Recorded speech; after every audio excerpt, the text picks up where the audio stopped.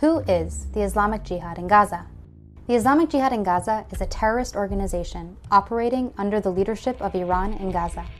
They follow an extreme Islamic ideology.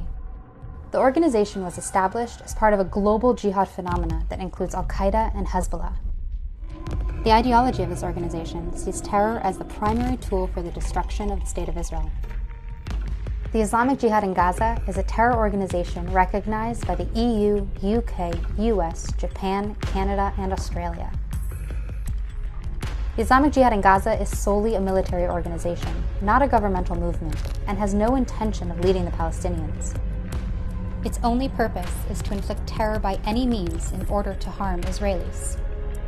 During the Second Intifada, the Islamic Jihad in Gaza was responsible for a large number of suicide bombings.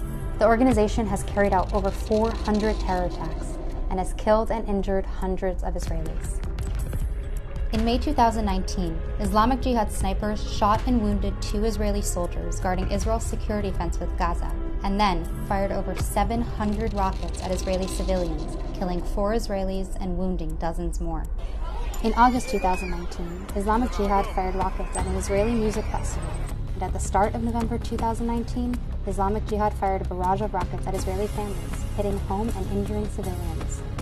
In the early hours of November 12, 2019, the IDF thwarted additional terror attacks by conducting a surgical strike on Islamic Jihad leader Baha Abu al-Assad.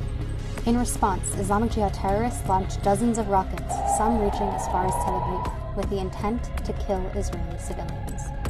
The Islamic Jihad in Gaza carries out terror attacks against the State of Israel and its citizens on a regular basis and prevents peace and safety in the area.